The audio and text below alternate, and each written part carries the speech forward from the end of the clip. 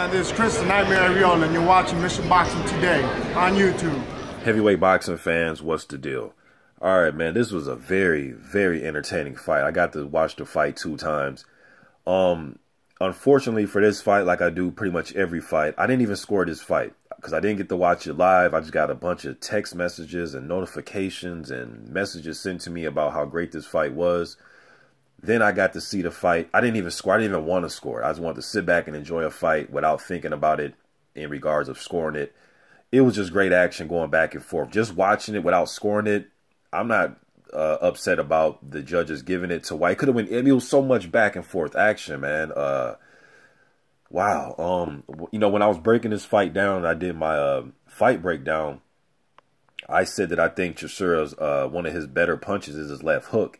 And people in the comments section were trying to argue me down, you know, although I didn't respond, but about how Chisora doesn't have a left hook, you know, and I'm like, okay, you know what I mean? But yesterday he threw it a lot and he landed it a lot on Dillian Whyte. Whyte was able to take him. He was giving, I mean, both guys were giving and taking. It was just a great fucking fight, man. Chisora had he would press Whyte against the ropes. It looked as if, though, that Chisora was hurting Whyte more. It looked like Whyte was showing the effect of Chisora's punches a little bit more than vice versa. But again, it was back and forth good action. Then Dillian Whyte would get off a 3-4 punch combination. I was impressed for 250-pound heavyweights like this to get in there and throw leather. Yes, they were tired at times, but that was what was so great about this fight. They were fighting when they were tired, giving and taking. Chisora would, you know, go under the shell a little bit and or he'll shell up a little bit and let Whyte get off so he can get some energy. You would like for a guy to rest by using his jab, but when you're out there giving it all you got with power shots, everybody's human, especially big guys like this. You're going to have to shield up or do something to take a break, and his version, Chisora's version of taking a break was just shielding up and letting Whyte get off. And as soon as he reserved some of his energy, he came right back, giving it right back to Dillian Whyte. They were pressing each other on the ropes. Man, it was a good fight. That was a great fight, man. I don't know what fight really to compare it to, but as far as action and, in my opinion, the way I view it, I mean, this is like Tua, Abeabuche, Larry Holmes, Ken Norton. I'm not saying it was that significant of the fight as far as like a Norton versus Holmes for a world title, but just the action of the fight, the giving and taking, going back and forth. Great fight. Great fucking fight. Applause to both of them gentlemen. After the fight, they touched gloves. They seemed as if they were showing respect towards each other. When you go through something like that, you put it all on the line like that, everything beforehand is going to be forgotten, at least for that moment in the ring after the fight. Even during the fight, I forget which round it was, where they kind of at the end of the round just looked at each other like, I got respect for you, bro. You know what I mean? Like, you kind of tell they gave each other that look like, yeah, showing respect. You know what I mean? And I like that, man. Now, does this mean that they're always going to be cordial and they can start arguing next week, tomorrow, in 2 days, 2 hours from now? You know what I mean? But at least for that time in the ring, they show respect. I think after the fight, if I can remember correctly, I believe Chisora was a little bit upset by the decision. But at the same time, he gave it all he got. And it was a close fight. So maybe in his mind, he felt, hey, man, I was landing the cleaner shots. We were giving and taking. But I can't get mad at him for feeling that way in the ring, that he could have won, that he won the fight. Both guys, you know, had the right to feel as if they won the fight at the very end. A draw would have been cool. It was just a great fight, man. I'm speechless. There's really not much to say. The only thing I can say is watch the fight if you haven't. You know what I mean? Or watch it again if you have. Good fight. Now, where did these guys go after this fight? Now, this was the WBC Eliminator. Now, I know that the Stavern and Povetkin fight is taking place next weekend, another fight that I'm anticipating. And the winner of that is going to be set to fight Deontay Wilder, as they're going to be the mandatory. So this fight with Chisora and Whyte was eliminator. Both of these guys were rated number 10 and number 11, respectively, by the WBC. So there are some guys that are rated higher than them that I'm curious if the WBC is going to get another eliminator type of bout going. Johan Duhaupas is rated number 4, and my man Carlos Takam is rated number 8. They're going to fight in January for Duhaupas' silver WBC title, a title that he won. He won that title when it was vacant against my man Robert Helenius, and that title was vacated by Alexander Povetkin. All right, so I'm curious to see the WBC if they're going to pair Dillian Whyte with the winner out of Takam and Duhaupas, or are they going to get another eliminator? I think we need an eliminator here in the States, man. I wouldn't mind seeing number 5 Brian Jennings fight number 7 Gerald Washington. Artur Szpilka is rated number 6, you know what I mean? But he had his title shot just some months ago against Deontay Wilder, you know what I mean? So doesn't mean he can't climb his way back up the ranks and get another title shot. But I'm just saying, though, just for the WBC, though, I'd like to see Washington versus Jennings. You know what I mean? I know Jennings has had a title shot against Vladimir Klitschko, but I'm talking about just as far as the WBC rankings. You know, if Szpilka was to get in one of these eliminators and win and reestablish himself and get another title shot, that's great. You know what I mean? But I like to see that fight.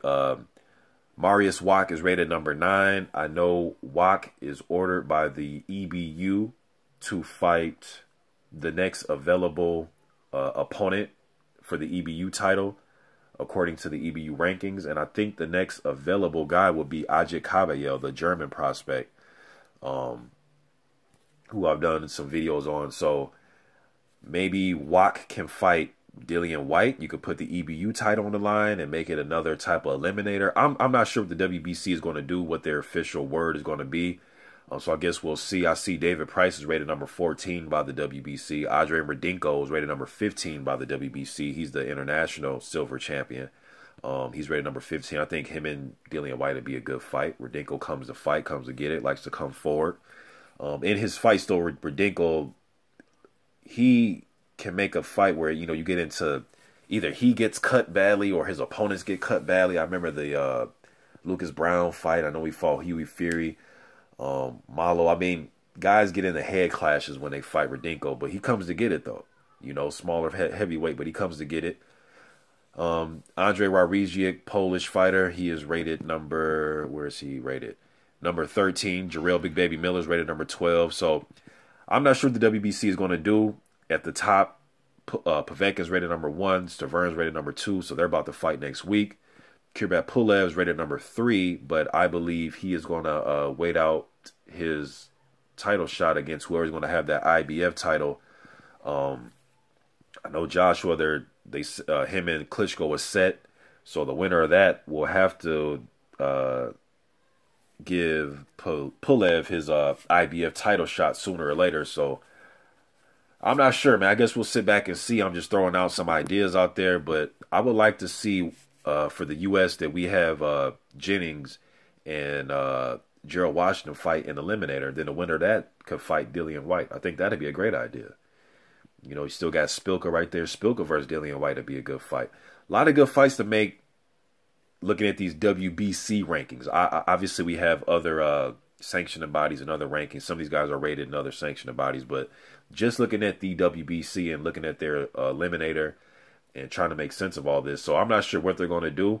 I wouldn't be upset if they paired Dillian Whyte with the Johann Duhaupas winner or the Johann Duhaupas Carlos Takam winner. I wouldn't be mad at that. But I think Gerald Washington and Jennings should fight in eliminator, though. I really think that fight should happen. But you guys, let me know what you think. What did you think about that fight last night? People were asking me, was it fight of the year? For heavyweights, yeah.